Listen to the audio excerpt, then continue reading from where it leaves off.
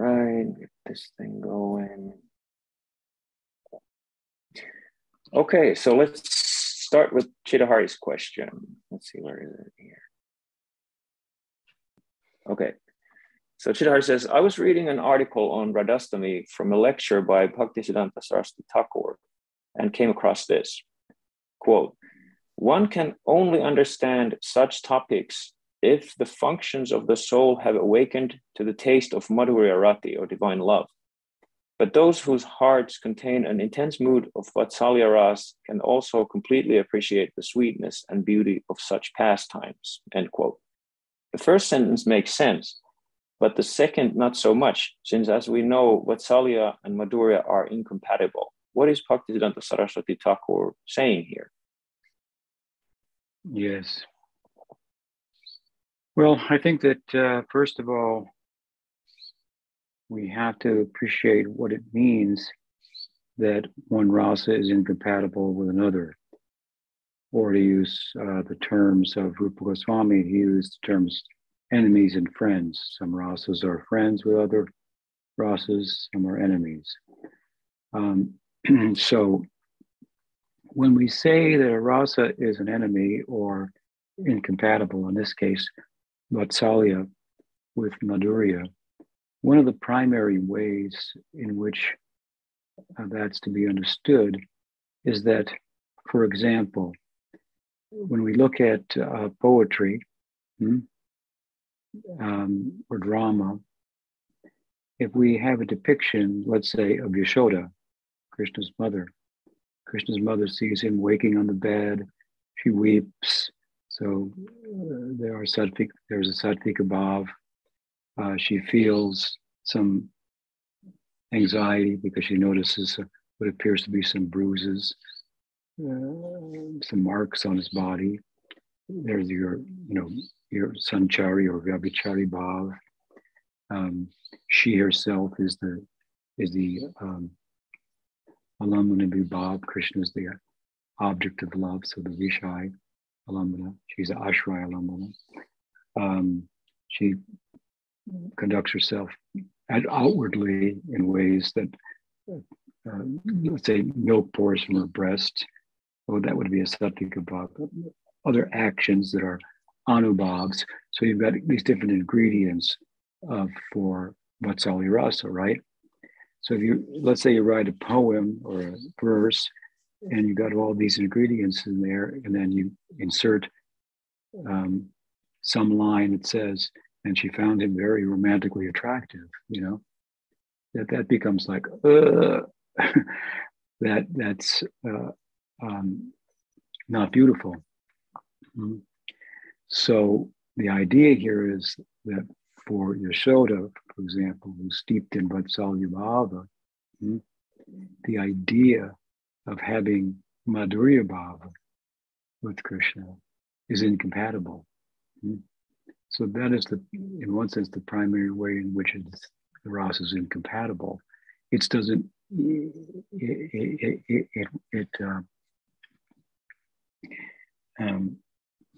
It would be, poetically speaking, to write like that would be a blemish. It wouldn't be pleasing. They don't go together. So, having said that, we could extend a little further the idea of incompatibility between rasas, in this case, vatsalya and madhurya, in as much as in the presence of vatsalya, the madhurya, the romantic life of her son, is a little bit, inhibited, especially because the nature of it there in the braj is that it's parakiya. It's not, however, that said, that's why we say, for example, that Balaram has some portion of vatsalya in his bhav, but when that's operative, when that comes to the fore, then Radha and Krishna together, Radharani would behave a little bit differently. So his vatsalya will cause her madhurya to be contained, right? To be contracted a little bit in terms of its outward expression. So these are examples of what we mean by an incompatible rasa. Now, that said, this doesn't mean that Yashoda doesn't want Krishna to be with Radha. Certainly she does. And she'll be sympathetic towards that idea, even though, given the structure of the Leela drama of Braj, it's not possible. Because Krishna's astrological chart says that as a young, just shortly after he turns to a young man, an adolescent, he's going to leave home. And so how can he marry a Braj girl when he's going off to other lands, other countries, Dwarka, Mathura, it's going to be a prince and so forth. So it's a disappointment. But they have to follow, of course, the astrological chart, and so there's another arrangement is being made. And of course, this is all facilitating the beauty, the intimacy of Parakiya. But Yasoda wants Krishna to be with Radha. When Radha comes every morning to cook, she thinks here's the ideal, wife for Krishna. So that's on the other side. Incompatibility doesn't mean that Yasoda doesn't like, Radha or Radha and Krishna, the idea of them being together. Or it doesn't mean that Krishna and Radha don't like, their mothers and fathers.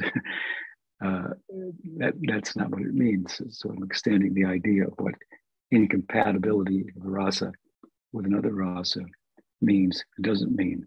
Now, that said, I'll give one other example. In Priti Sandarbha, Jiva Goswami is talking about two types of madhurya bhav. One, which is called sambhog or kanta bhav, where the gopi has direct romantic relationship with Krishna. And for example, in the case of Radha or Chandravali. And then there are those who don't have a direct relationship, don't want a direct relationship, but they want to attach themselves to the bhava of Akanta, like Radha. That he calls that tad anumodan. Anumodana means sympathetic. So they have sympathy for the relationship between Radha and Krishna. This is the Manjari. She has romantic feelings for Krishna, but they're suppressed by her service, dasya, if you will, within kind of a dasya for Radha, whereby she wants to see Radha unite with Krishna. So she has a type of madhurya-rasa, but it's called anumodan or tadbhav rather than kanta or sambhog. So she has, it's very peculiar, but she has romantic love for Krishna, but doesn't want to have a relationship with Krishna because she sees Krishna loves Radha the most, right? So she wants to serve. Now, when Jiva Goswami is giving an example of this, he doesn't really cite the Manjari Bhav there. But what he cites peculiarly is how in Mathura, the elders wanted Radha or Krishna to marry Rukmini. Rukmini was supposed to be married to Shishupal. They didn't like the idea. They were sympathetic and supportive of the idea that Krishna married Rukmini. So he's saying that they have, this is an example of the vatsalya bhav, these elders, but they have some sympathy for this. This is a drop of madhurya is there, but this type of madhurya, so that they don't, it's not incompatible because they don't have a direct relationship with Krishna in romantic relationship. They're his elders. They love him in vatsalya bhav. Now, having said that, what is Bhaktisiddhanta talking about there? Well, I think really what he's saying is that if we look at these relationships, those who are in a romantic relationship with Krishna, the gopis, or assisting like this, they can understand. When we say that some coward boys they have a drop of madhurya, the narmasakas. Otherwise, sakas in general are favorable to it. They're not opposed to it. They're favorable to it, but they're not particularly involved in it. And as such, they don't understand it that well. What's the difference then between a friend that you have that doesn't have a girlfriend?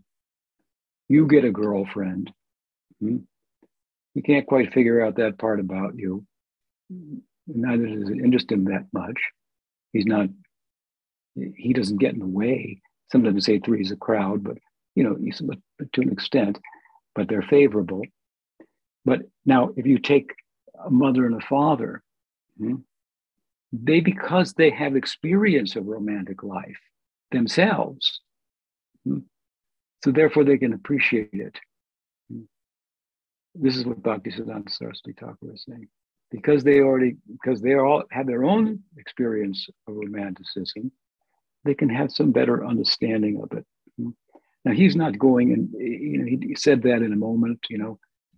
That's how he's looking at it. He could have come back and talked about it in other ways, with regard to the narmasakas, for example, and even and so on. But that, I believe, is what he's speaking about, and he's also trying to explain something to people in general, or devotees who don't understand rasa-tattva, and he's giving a human kind of example there of how someone who's already married, can appreciate something about the romantic life of those who are just they've been infatuated themselves.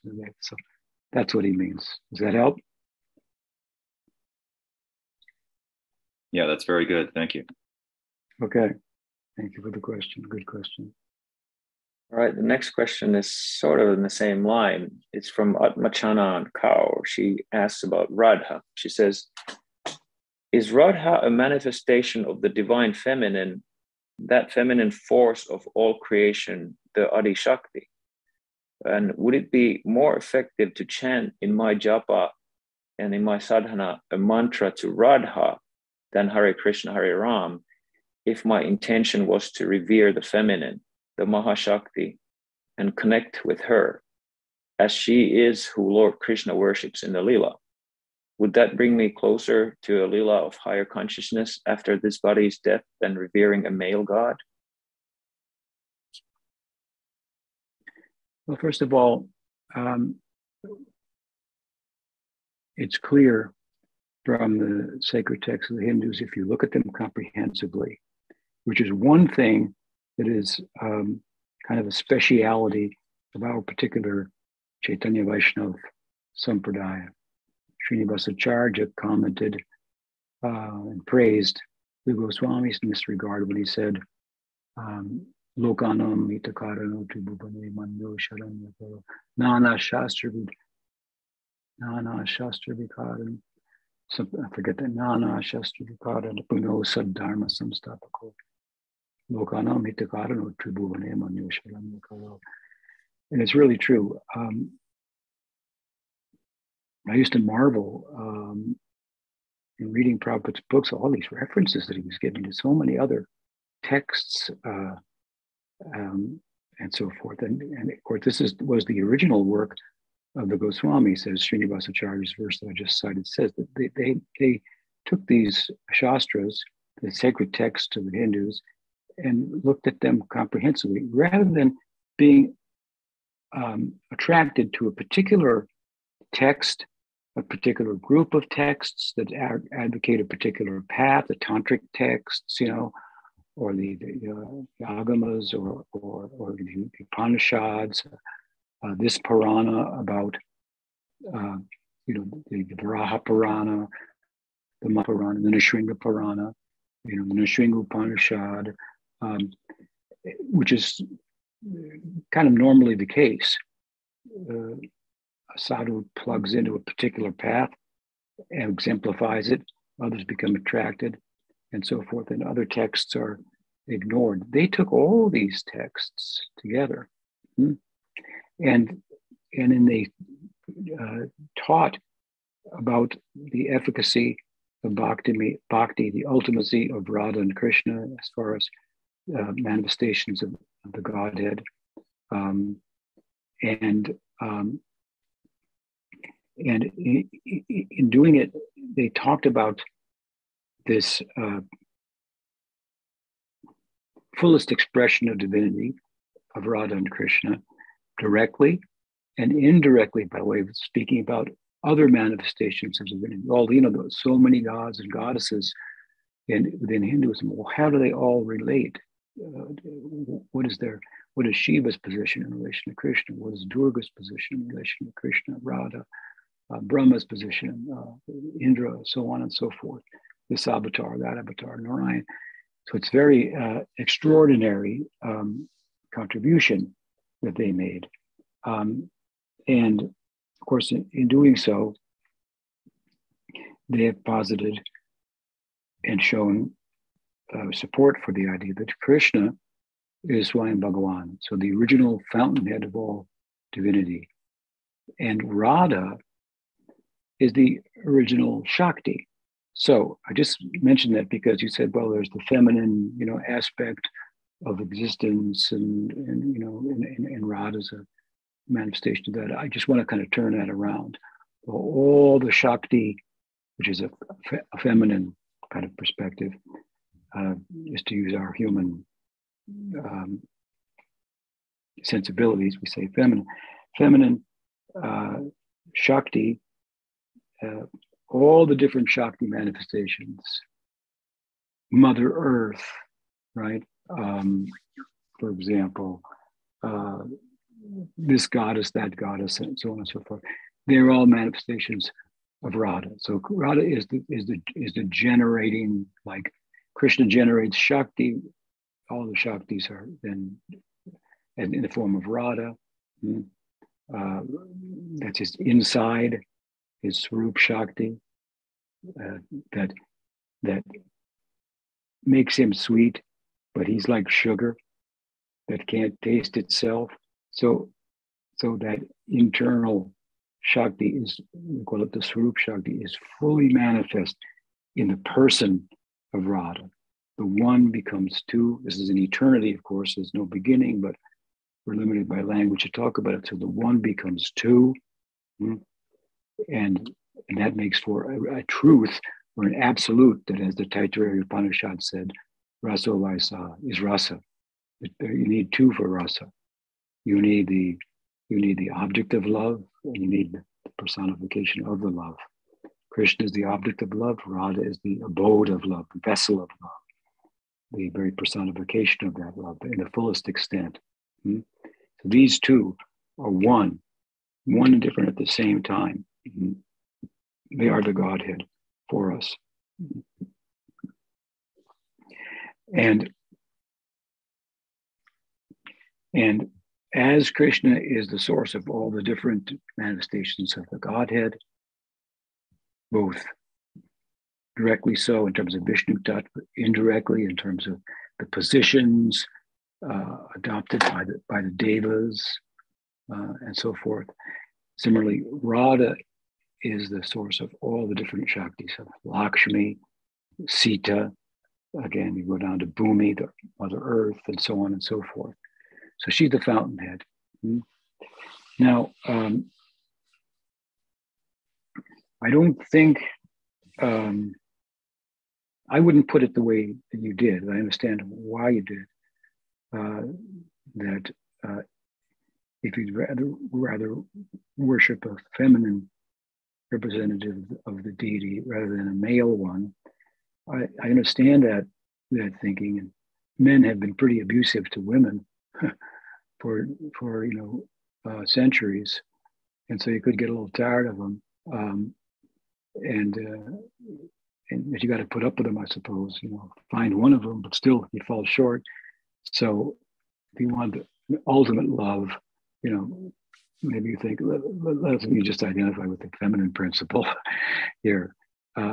So I can appreciate that from that point of view. But we have to think that as far as Radha goes, she's completely, entirely all about Krishna. So she is completely in love with Krishna. She embodies the fullest measure of love for Krishna. And of course, Krishna is conquered entirely by her love. So she is supreme in that sense. But we want to be careful. There's another sampradaya called the spiritual community lineage called the Radha-Ballava Sampradaya. And they make Radharani the supreme deity who Krishna is the husband of. But there's a lot of, from a Gaudiya point of view, there's a lot of problems with that perspective. It might sound interesting, but as it plays out,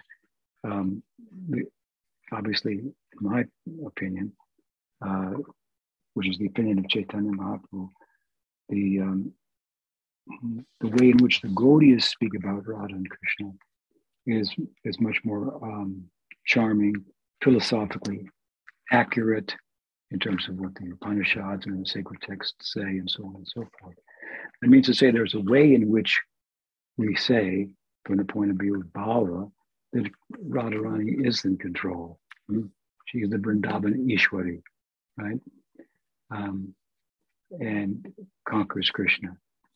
Without, from a point of view of tattva, changing the position, that Krishna is, after all, the source of everything. Nadi Govinda Sarva Karna Karna. So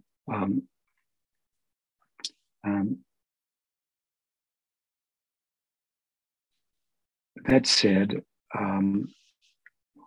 in Gaudiya Vaishnavism, then there is a very strong emphasis on the ideal of Radha's love and a commitment to assisting Radha in her love for Krishna. Even if that means Radha doesn't want to see Krishna today. And you'll stand in front of the forest bower and protect her if he wants to get in. Get out of here, Krishna. Get out of here. So this is bhava. This is very high, but after all, he's God. But so it's an extreme position, right? The Radha Dasyam. It's a form of conjugal love in which the kama, or the desire, the attractiveness of Krishna romantically is suppressed by the beauty of the love of Radha for him that one wants to serve, because she can satisfy him like no one else. Why be a competitor of hers, right? So that's the idea. So having said that, and you may know all these things, so forgive me, but still they're worth stating. With regard to your question directly,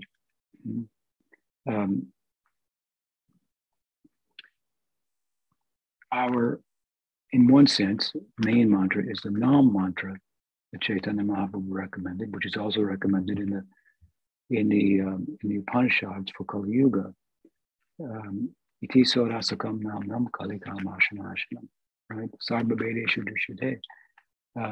It's said in all the Vedas that these 16 syllables, these 32 syllables, and then it states it, Hare Krishna, Krishna Krishna, Hare Hare, Hare Rama, Hare Rama, Rama Hare. For Kali Yuga, will deliver one entirely from Kali Yuga and so forth. Now Chaitanya Mahaprabhu says it'll do more than that. It'll take you into this secret realm we're talking about, right? And now, with regard to that maha-mantra and the syllables, 32 syllables, they come in 16 names. So Hare is 2 syllables, that's one name. Krishna is 2 syllables, that's another. Rama is 2 syllables, that's another. So one of the ways of looking at this mantra that's prominent in our sampradaya is that the name Krishna, those 2 syllables, refer to Krishna himself. The name Rama refers to Krishna also, who is also known as Ramana.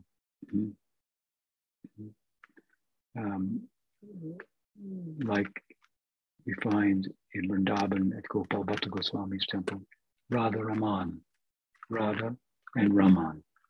So the name Krishna refers to Krishna. In this sense, the name Ram refers to Krishna. And what about Hare? Well, Hare is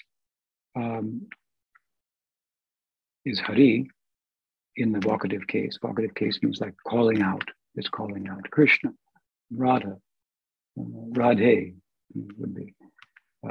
So when you want to say Hari in the vocative case, it comes out as Hare. So Hare means Hari also. But there's another perspective with regard to that name, which is pertinent to your question. And that is that Hare is also the vocative of Hara, and referring to the Shakti. And when looked at like that, the name Hare is thought to refer to Krishna. So there's Hare in between Krishna and Rama, and in between, both of those other names intertwined. So already, relevant to your question, within the maha-mantra, there's the main mantra, it's a nam-mantra of our sampradaya. We find a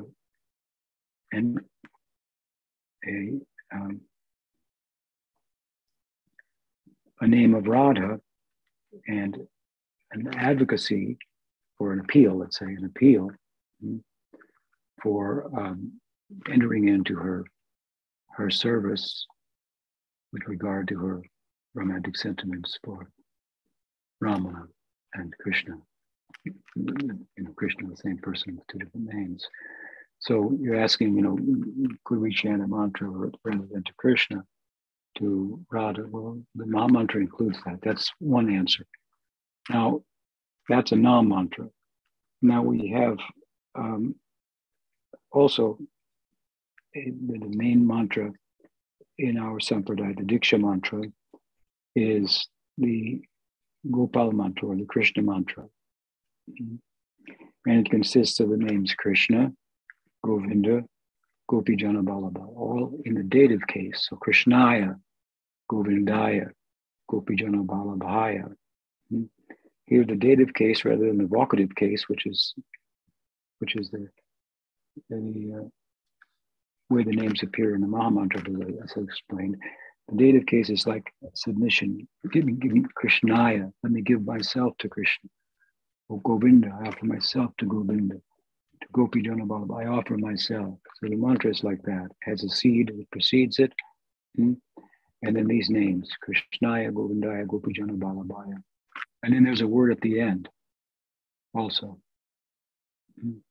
Now, the names in the dative case are already speaking about submission. Let me give myself to Krishna, to who is Govinda, who is Gopijana Vallabha. Gopijana Vallabha means who loves the gopis. Let me give myself to him. But then there's the word swaha, which also is like giving. And swaha represents the Swami Shakti, who is the very personified form of the fullest giving.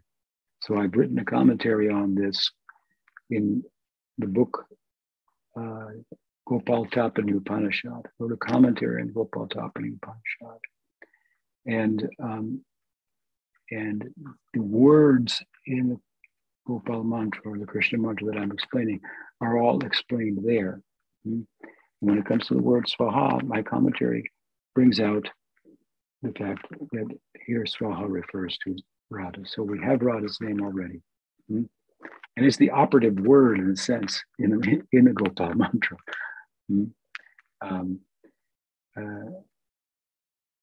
So we have her name there in the Gopal mantra. We have her name there in the Hare Krishna mantra. So therefore, despite the fact that our sampradaya is so focused on Radha's love for Krishna and the way to Krishna's heart is through Radha.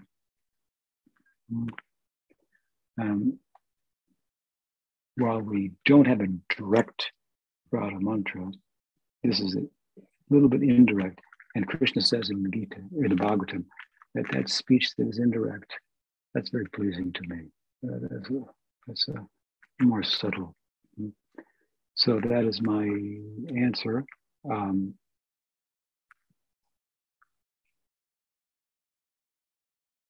And of course, typically, I should say, almost all the deities. We have Radha Krishna, Radha Govinda, Radha Gopinath, Radha this and Radha that. And typically, the name Radha is mentioned first. So you can also sing Jai Radha Govinda and Jai Radha Govinda, Radha Govinda, and so forth. Jai Radha. So there's no, if you really study our lineage, there's no shortage of an emphasis on Radha. She permeates the whole sampradaya. Indeed, Chaitanya Mahaprabhu is Krishna.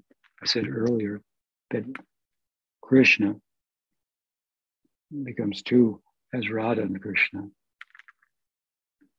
Radha Krishna Pranay Vikritir Ladini Shakti Rasmad. She is the Ladini Shakti of Krishna, manifesting personally. He is sweet, but sugar can't taste itself. So through the manifestation of Radha, Krishna is tasting himself, right? The verse goes on to say, Radha Krishna Pranay. Radha is a transformation, Pranay, of Krishna's love. We call it the Ladini Shakti. Radha Krishna Pranay Bhakriti Ladini Shakti Rasmat. What is the next verse? Ekatmano. Ekatmano. So the two become one, and that one again becomes two. That two again becomes one as Chaitanya Mahaprabhu. Krishna becomes Radha, the one becomes two. The two are trying to understand themselves and experience the union that love is about, where there is no other. When they get so close to one another, to do away with a sense of any other, the two are one. Radha starts thinking like Krishna, Krishna starts thinking like Radha, and there's still two.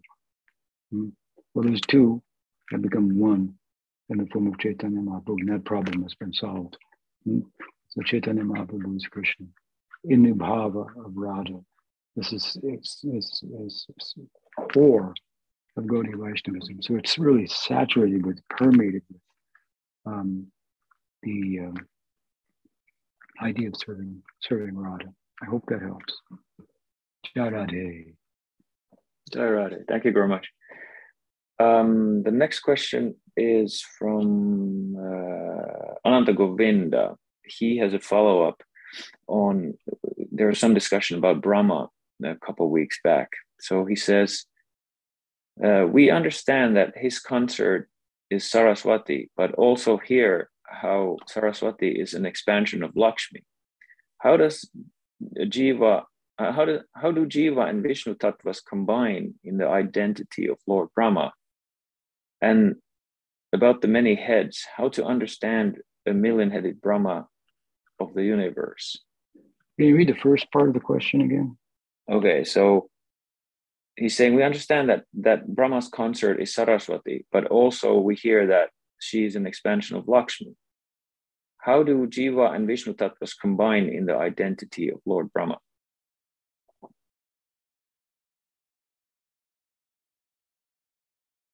Yeah, I think I understand the question.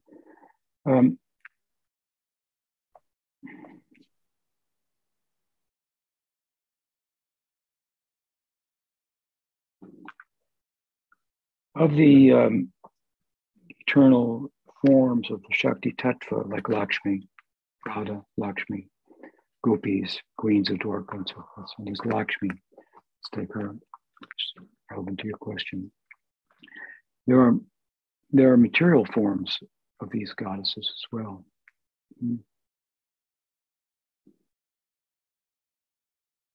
So, for example, Durga is another name for Radha. It means Durga. Ga means to go, Dur means difficult to go to. And there's a material manifestation of the goddess Durga. It means difficult to go from, presiding over the material world. So this is the peculiarity of the Swarup Shakti, that all of the divinities in Shakti-tattva that are manifest in the Paravyom, in the spiritual world, there are material representations of them. So there's a divine Saraswati, and there's a material manifestation of Saraswati, Lakshmi, Durga, so on and so forth. So when we say that Saraswati is manifest from Lakshmi, I guess as much as you want to say that Radha, Lakshmi is a manifestation of Radha. I don't remember reading that Saraswati is a direct manifestation of Lakshmi in some progression like that, like Lakshmi is a manifestation of Radha. But in any case, yes, Narayan has a Lakshmi, there's a Saraswati, and so forth. But there are material manifestations of these who would then be associated with Brahma. I think that answers your question. And the second part of your question was, what was it? He was saying about the many heads of Brahma. Oh yeah. How do we understand the million-headed Brahmas of the universes? And then he also asks, are they states of mind? Well, I think that you have to look at the narrative section of the sacred texts for what they are. They are Puranas, for example. They're full of stories. They're ways of talking about that which is mandated in the Vedas. The Vedas are said to speak like a king, do this, no questions asked. The Puranas speak like a friend, and they tell the same principle, you should do this by way of a story. The Puranas are the Smriti, that which is the Shruti, the Upanishad, that which is heard, which has no origin. You hear it in meditation, then you remember and reflect on it, and out of that something comes. That's called a Smriti. That's the Mahabharata, the Puranas, and so on and so forth. So many texts. And so there's some relativity with regard to those texts compared to the Upanishads, but they're at the same time, with regard to the Puranas, they're explaining the Vedas in ways that common people may not be able to understand them, or who couldn't hear them, those mantras and so forth. So in that sense, they're more important, but there's some relativity to them. They have human sources, if you will.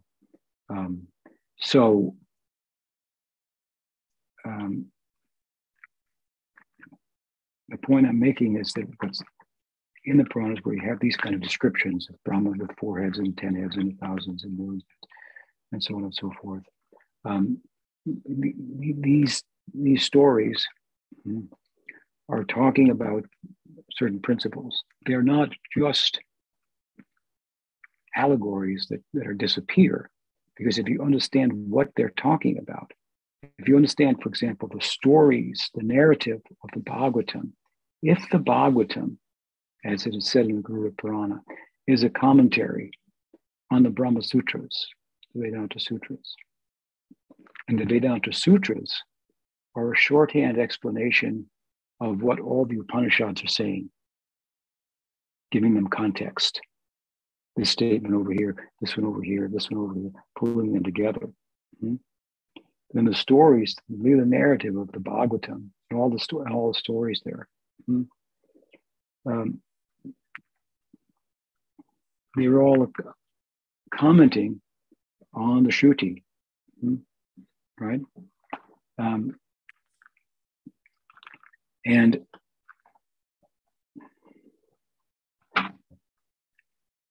if you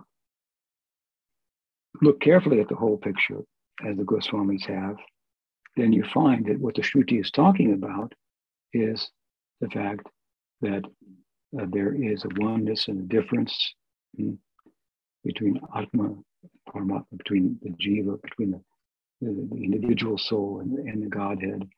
There's an interaction between them. It's called Lila. And so this is what the Bhagavatam, for example, of all the Puranas, which is the Maha-Purana, the most complete of them, is bringing home.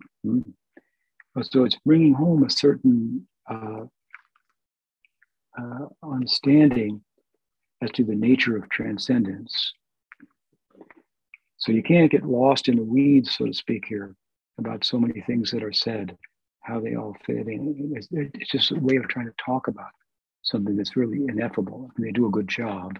And if you understand it in the way I'm talking about it, the Leela doesn't disappear. Indeed, it's one way to say, the Upanishads say there's only Brahman, undifferentiated. Then these other books talk about that by metaphor and so forth. And when we're done with them, they all disappear and we merge into eternal silence. But that's not what the Upanishads are saying if we look at them carefully, which we can understand from the Bhagavatam, which is Shruti Saramekam, the very cream and essence of the Upanishads. No, they're talking about an interaction within transcendence and a variegated nature of transcendence. And the reverse, a bias, which is a problem in material life, which is has its place in the realm of love, a bias for Ram, this manifestation of divinity, a bias towards Krishna for that manifestation of divinity. It's all beautiful and so forth.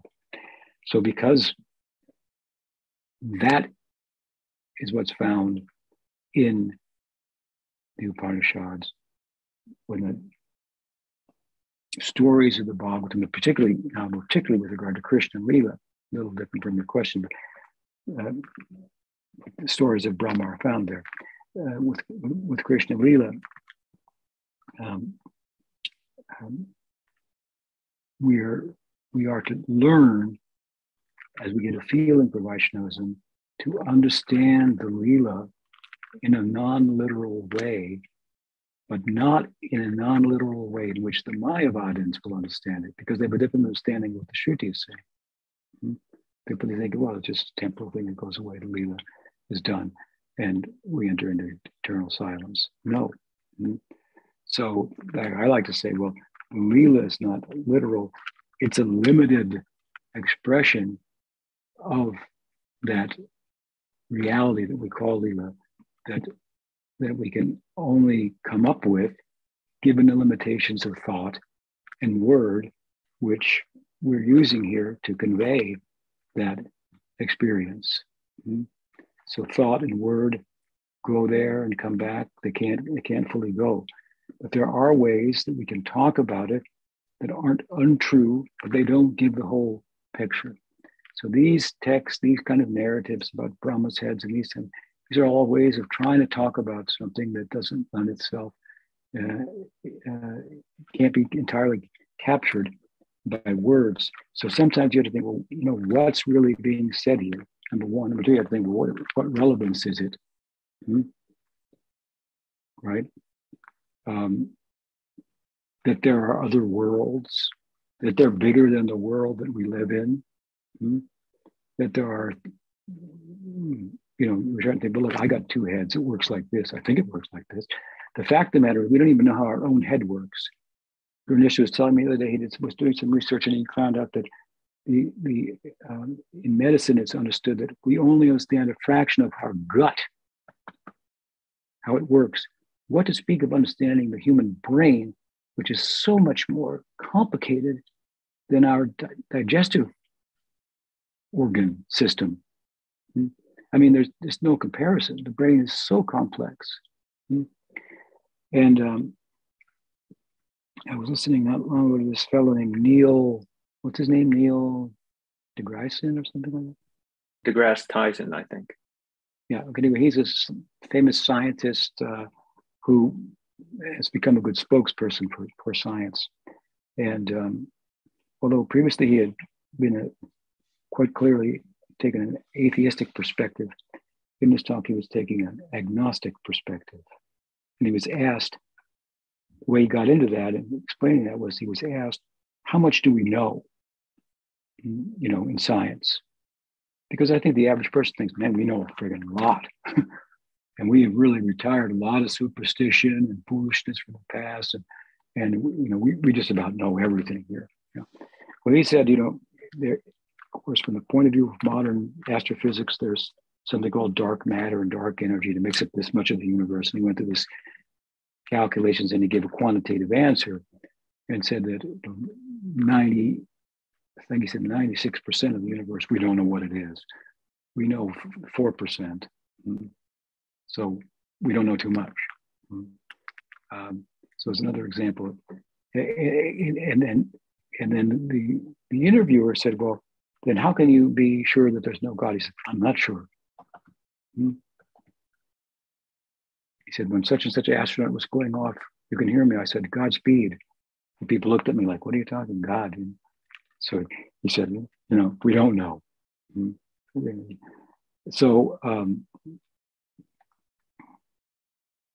So we don't know too much. We think we have a head. How could someone have 4? How could someone have 1,000,000? What does it mean? I don't think it's too relevant to try to figure out exactly what it means. Other than to me, it means there are many realms. They're bigger than the one we're in. Every atom's a universe in a sense, and this is how we look at. More important, I would say, look how the idea of Brahman with 1,000,000 heads has been used in the Bhagavatam or in the Gaudiya Harikatha. Where does it come up?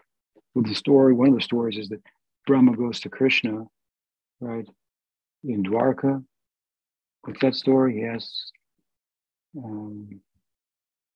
Krishna a question. I forget that. There's a story like this. Anyway, Krishna reveals there's Brahmas with 100 heads and 1,000,000 heads. And Brahma, who's very proud of his 4 heads, starts to feel as small as he is, right? In the Brahma Vimohan Lila in the Bhagavatam, then Brahma is also thinking, I'm the Brahma. Look at me. He uses his power on Krishna, to test him and so forth.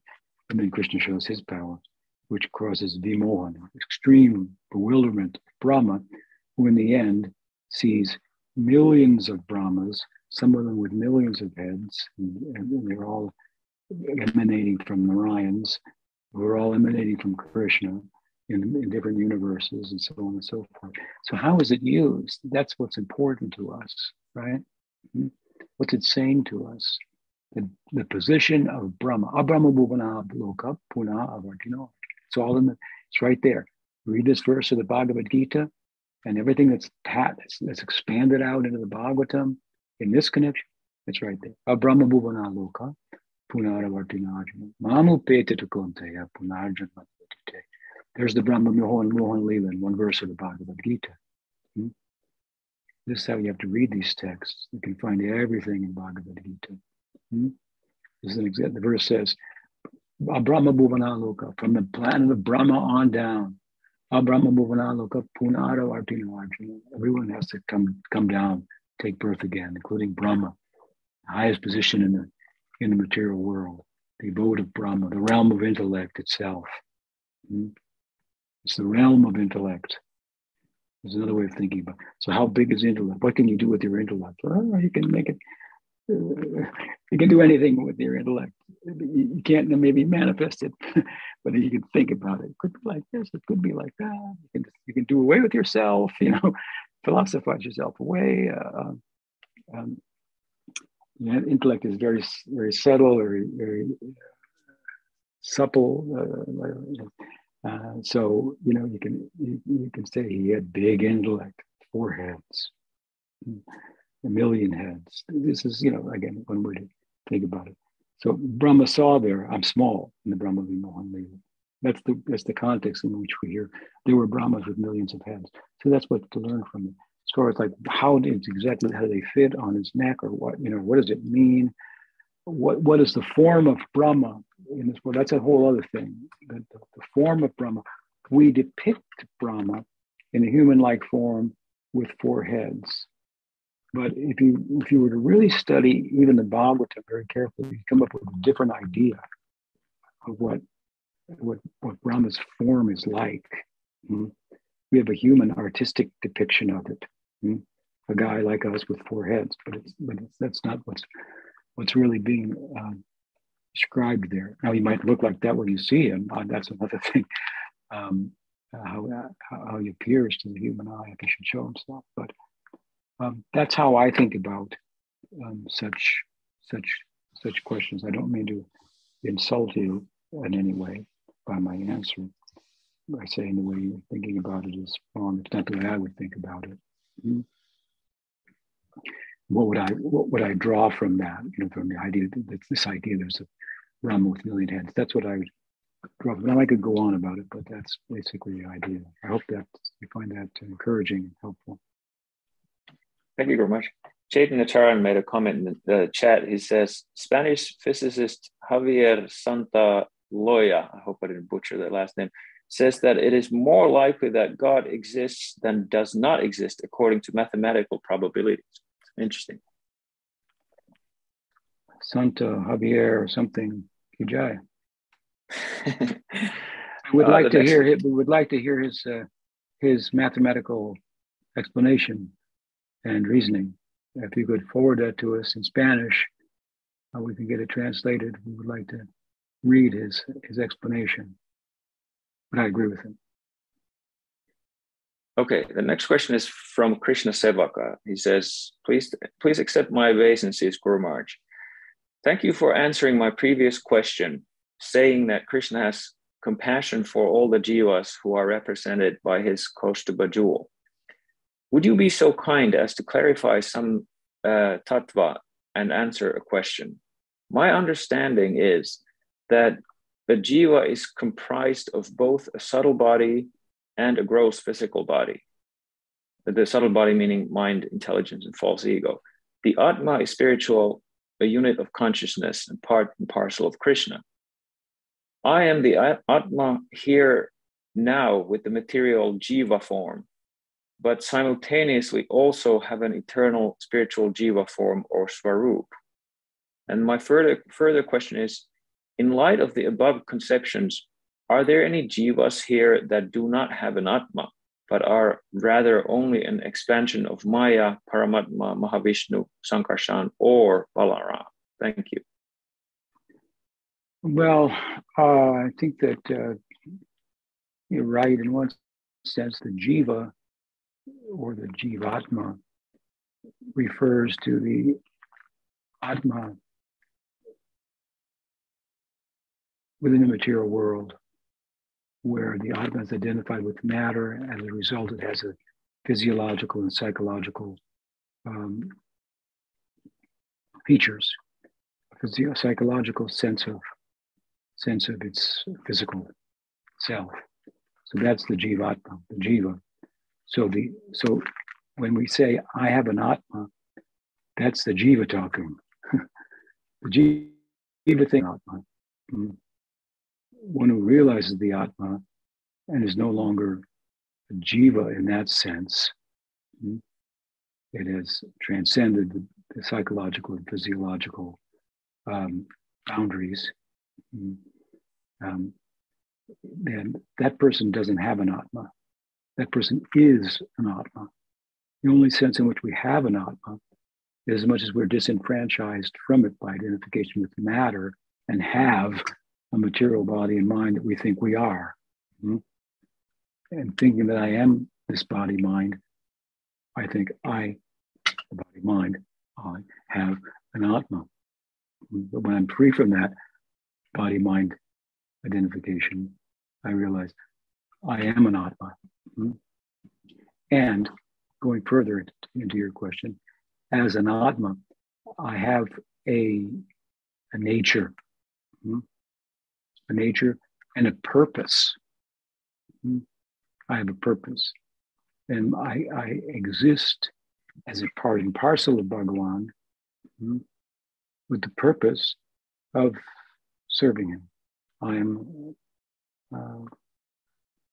my purpose is Hari-seva. This is my dharma, my nature. The dharma of the jiva is to serve Bhagavan. It's dependent on Bhagavan. It's his own manifestation for his own pleasure. So its purpose is to serve. So when we talk about the purpose of the jiva, then we talk about its swarup. As Krishna's Kaviraj says, Krishnera swarup hoy Krishna Tidas. Krishna of the jiva, its swarup, its nature is Krishna Das, to serve Krishna. And so that love has a shape, right? Has a form. So this is what we call the swarup of the jiva, right? Now you asked further, are there beings, I guess you're asking, that are manifestations of maha-shakti that don't have an Atma? Well, there is not living beings, no. Atma means the living being. Even if that living status has not reached biological life. Are there Atmas? Are there those who have, what was the other part of the question? Well, there are jivas manifested from Paramatma. There are jivas manifest from Mahasankarshan and Vaikuntha. Not jivas, Atmas, the Vinamsa. There are parts and parcels of the Godhead, let's call it that, manifest from the Paramatma. And because the Paramatma also oversees the Maya-shakti, these two come into contact with one another. It becomes a problem for the Atma, so the Paramatma avatars to resolve the problem so that the Atma can meet its maker. But in the spiritual world, then there are jivas manifest, or not jivas, but Atmas manifest by Mahasankarshan. He's said to be the shelter of the Tatastha Shakti. So in his expansion as Paramatma, he manifests jivas that are Atmas that are in this world. We call them jiva-atmas. And then in the spiritual world, he also manifests associates for serving Narayan. And then Bhaktivinoda Thakur has expanded that to say that Baladev expands similarly in Goloka for Seva. So I think I've answered your questions, I hope. Thank you very much. It's 9:30. We have so we'll leave the rest for next week. There are more questions. Yeah. Okay. Yeah. Well, we go on next week. Let's see. Oh, now maybe you asked me a question. Atma Charan Karun. That's the last part of the name. Okay. I had seen your beautiful self before. Nice to see you. Sikana Ram is there. Sadhvi, Mohini, Chaitanya Charan, and Krishna Karan. Yeah. So many devotees, very nice. Julia Saki is there, Nadia Dan, Omkar, Krishna Chaitanya, Ram Mohan, Ananta Govinda, Gopal Nandini, Madhavi, ¿cómo está? Nadia, oh, yes. Madan Mohan also. Okay, nice to be with all of you. There is Trista, Govinda, Jai. So yeah, hope to be with you next week. Go with Premanande. Haribo. Haribo. Srila Guru Maharaj ki jai. This week, it's going to be Sham Sundar giving a class on Thursday about how a pigeon can be a guru. He's talking about the 24 gurus, so that might be humorous and entertaining and informative. Hope to see you there, and let's meet up next